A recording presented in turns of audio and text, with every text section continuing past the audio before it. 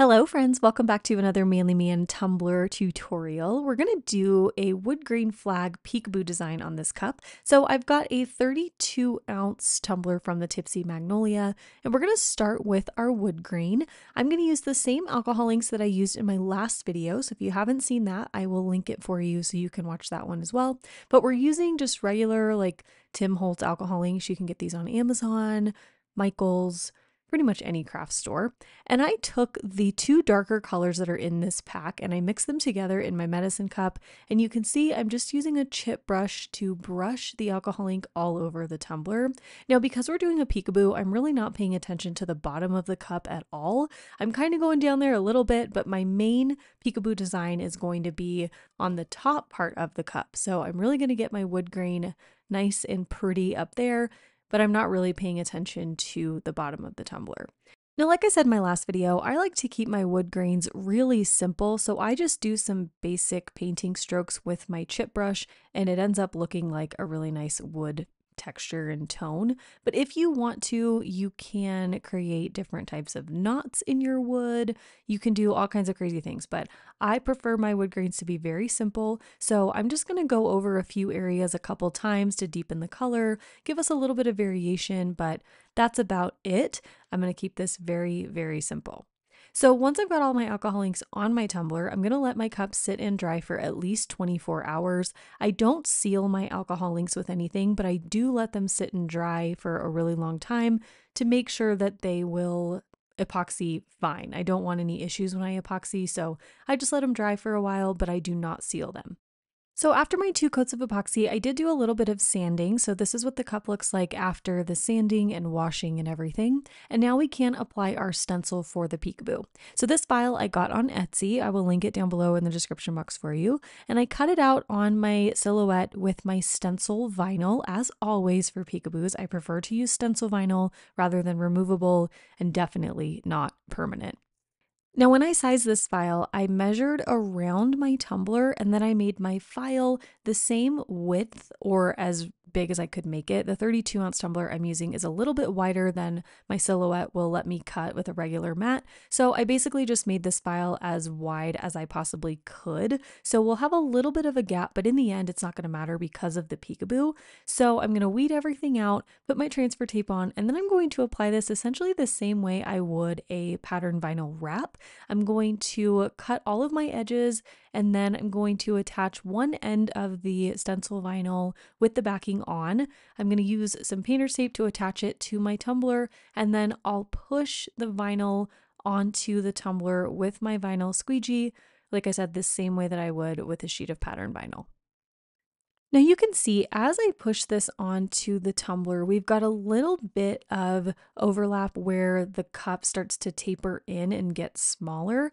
And I'm just going to apply this like that's not happening. And then once I've got the decal and everything on the tumbler, I'll go through and I'll try to lay those pieces down as flat and as smoothly as I can.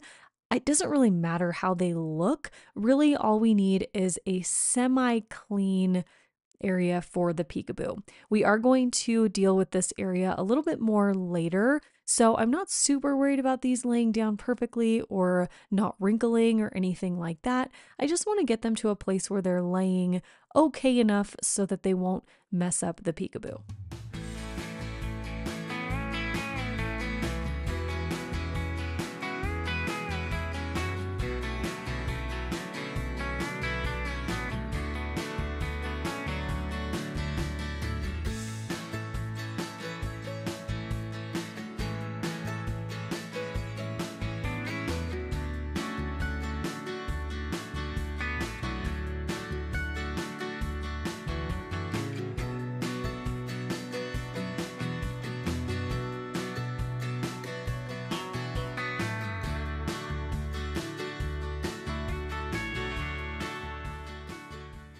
So once all of that is done and we've got our stencil vinyl down on our tumbler, we can go outside and paint it. I chose to use just a flat black spray paint from Rust-Oleum. I painted the whole cup black and let it dry for maybe like 45 minutes. And now I'm going to go through and do my favorite thing ever when I do a peekaboo. It's peely time, y'all.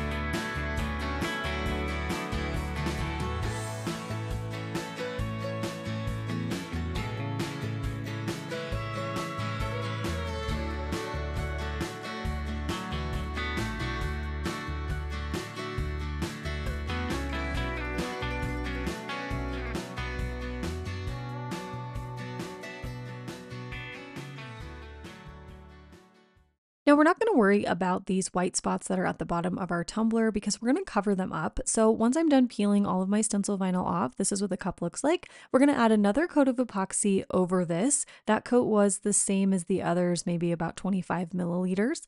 After that coat, I did another round of sanding super duper lightly. And now we're going to go in and add a little bit more dimension to our foresty area of the peekaboo.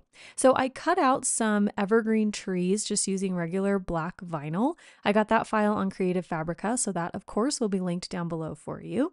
And I just cut these out. I just picked a random size that I thought might work, and I'm going to place these by hand over all of those white areas that we've got on the bottom of the tumbler. So this is going to just add another layer of dimension to the peekaboo, make it a little bit more intricate and interesting, and it's going to cover up all of those weird sections at the bottom of the tumbler. Of course, if you want to, you don't have to do this step. You can just paint your whole cup with the wood grain, do the peekaboo, and then be completely done after that. But I wanted to add a little extra something, make the peekaboo or the design overall more than just the peekaboo. But of course, feel free to do whatever you think will look best and work better for you.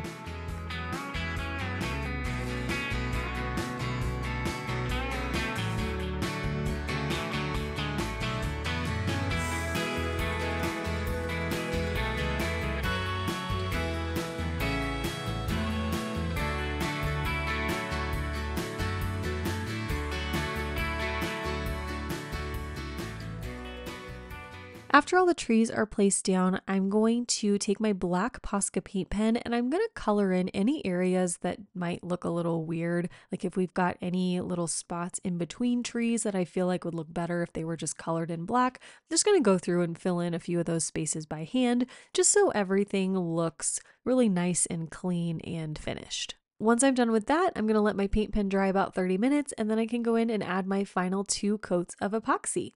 So that is it for this tumbler design. I really hope you all enjoyed this tutorial. I had so much fun putting this together. I love a wood grain and I love a peekaboo, as you all know. So I hope you guys enjoyed it. If you did, please be sure to give it a thumbs up down below. Don't forget to subscribe to my channel if you are not already, and I'll see you guys in my next video. Thank you so much for watching as always, and that's it. Okay, love you. Bye.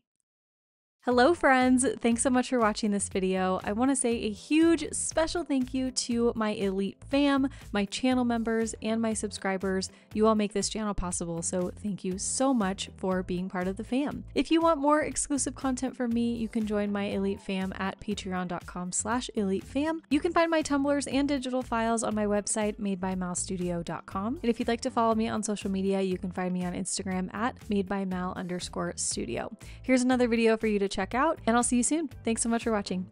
Love you. Bye.